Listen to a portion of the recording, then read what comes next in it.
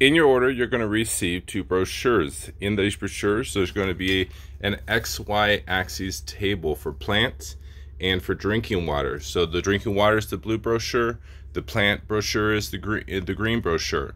So I have 2 things here. So you either can purchase the regular drops of balance or the concentrated drops of balance. If you buy the regular drops of balance and you use it with tap water, you're going to use it at 1 ml per gallon. So 2-ounce bottle would be good for 60 gallons.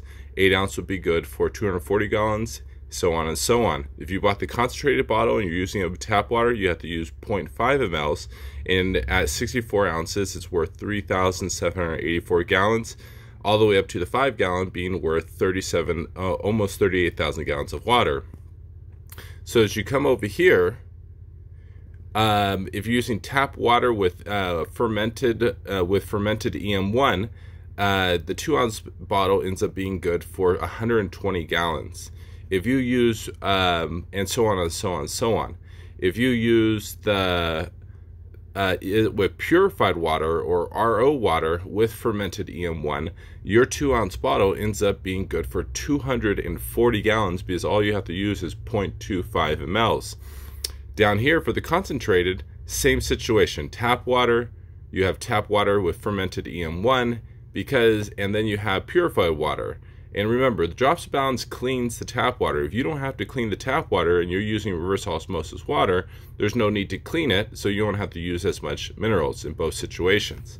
Same over here with the drinking water. Your 2 gallon, because you're using it at a higher concentration for cleaning the water for drinking water, plants are much more sensitive. That's why you can use a lot less, the root system.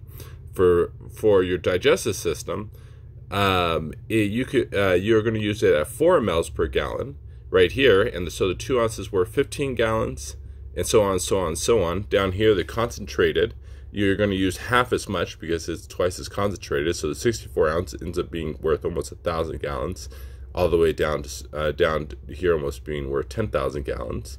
And then if you're using purified water, the 2-ounce bottle is worth 30 gallons of water, all the way down to 32-ounce bottle worth almost 500 gallons, and that's again for drinking water. And then the concentrated can be worth up to 20,000 gallons of drinking water. So if people are survivalists like myself, you might want to think about having a resource where you never have to worry about getting access to clean drinking water again. That's healthy for you.